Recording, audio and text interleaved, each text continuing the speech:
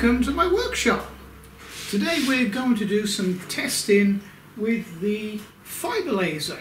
Over the last few months I've had quite an increase of people interested in the fiber laser. So the source laser inside here is a Racus laser, which is a pretty good name in the world of fiber lasers, and it's a 30 watt. One of the number one questions I get asked is, how do you judge the distance between the underside of the lens and the work to get the best effect? Well, the ruler on here is just a rough guide, okay? I mean, you can get it exact, but the best way to get the laser focused, because it has a focal distance, okay, but the best way to do it is by eye, and I'll show you what I mean. But first of all, I'm just going to give you a very short demonstration of how to use the EZCAD program. I'm just going to do a little test CAD so I can show you how to focus your fiber laser. So the first thing we're going to do is just draw a simple little test CAD. So we're going to get the square drawing tool, come to the middle here and just draw a square like that, and it'll actually snap to the center of the work area. And oh, it's actually 12 millimeter is fine, that'll do. It's only a test. Now we need to, if I didn't do anything else here, right, it would just try to draw a square line. So we need to fill this area in, which is called hatching. Hatching is just really drawing very, very close together lines to fill this area in. So we come up here to the hatch button.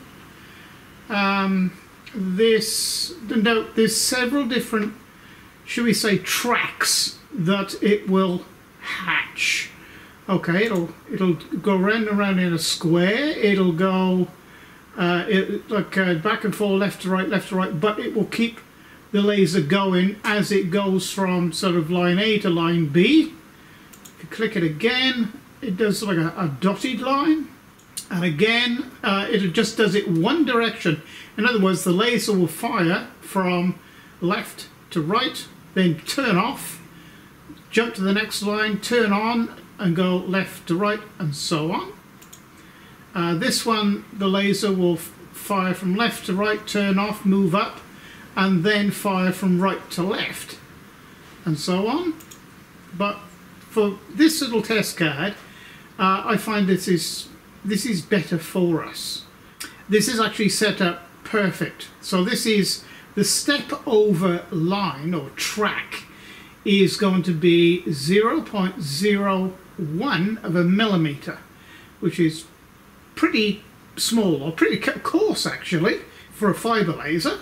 We don't want it to mark the outline, we just want it to sort of continually mark this square in the middle. Although it's a test CAD, it really doesn't matter whether we mark the contour or not. Everything there is okay. That's the only thing we need to do. It's pen number 1. So I'm going to OK that, and you can see it's coloured this in now because it has hatched it. As a rule of thumb, I always press apply anyway. This is where people get confused. Now we've got black layer, which this is a black layer. We've got black layer turned on, and we don't want to use the default parameters. It's not going to be enough to do what I want to do. It shows up better if I really ramp the power up. So we're going to put it up to 99%. Frequency, hertz. Now we'll go more into hertz over the next few videos, and because it's all too complicated, to actually start explaining about it now at the moment, other than 20 Hertz, which is the lowest that this fiber laser will operate at. It goes from, let me see, 20 up to 80 Hertz. But 20 Hertz is the most powerful, shall we say, the power rating and the Hertz go hand in hand. So the 20, the lower the frequency, the more powerful the laser is going to be. So we'll just leave it at that for the moment. Don't worry about any of these here. That's all we need to do. So now we'll focus the laser. Okay, so I've got the laser turned on. As you can hear the fans blowing in on internal of the laser.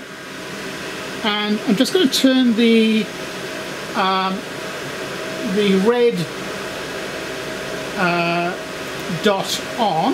Now that shows me exactly where it's going to be, and I can tell you that's bigger than 12 millimeters, so it is out of focus. So I'm going to just turn that off. So it just gives me an indication where the laser is going to fire. I'm going to turn the laser on, and I've got this on continuous. And you see, it doesn't appear to be doing much at all. And it's not, because it's out of focus. So what I'm going to do is go up first of all. Now that's making the situation worse. So I'm coming down gradually, coming down. See, it's getting brighter. Coming down even further. Coming down. It'll be coming into focus in just a second. So I'm bringing the head down. Okay, so the laser's just started, so I just took it back up again. Bringing it down, bringing it down. Laser's starting to get into focus now. And that's the laser actually removing material now. And the brighter that gets, okay, so it's out of focus, in focus. Okay, I just actually videoed this and to find that the camera had just gone all out of focus because the laser put it out of focus. Okay, so this at the moment is out of focus. And that's just the little track red laser that's showing me exactly where the laser's going to fire. So I'm going to, I think you can just see the end of the laser here. Okay, this is the underside of the lens. So alright, I'm taking it down, and you'll see the laser begin to fire on the material. There's a couple of sparks there. Coming down a bit further, Okay, the laser is now starting to come into focus. And it's now in focus. Okay, the brighter that laser on the material, the more in focus it is. So I'm going past it.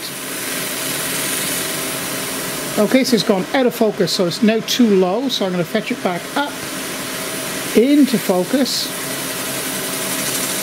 So it gets bright, dim, bright, dim. So I'm just raising it up and lowering it down. So you pick a point halfway in between. I'm only moving this up and down a couple of millimeters. But that now is perfectly in focus. And I hope the camera's in focus. All you can actually see is a bit of a blur there, I know. But I think you can detect that the laser is actually doing something.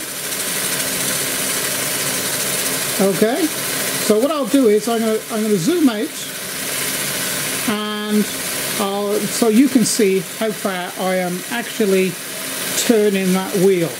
All right. Okay, so I think you can see that. All right, so I'm going to raise it up, and you see it's gone dull, and all you get is the red marker diode laser. And I'm bringing it down, you can see how much I'm turning the wheel, not much. Laser's beginning to fire on the material at that point there, what, 9 o'clock. and half a turn and it's nearly in focus. There are one full turn from where it started to come into focus. I think that's 3mm, and if you keep on going down it's going out of focus again. Alright, so it's in focus there. There's 100% in focus now on this particular piece of material. So you can see you haven't got to move this very much at all. So from out of focus up, it's about 2.5 to 3mm, and out of focus down the same amount. So you have a focal distance. You know, the focal distance now you could measure it and you would know exactly what it is. But personally, I just do a rough measurement and get it close. But this is how I get it accurately 100% on focus.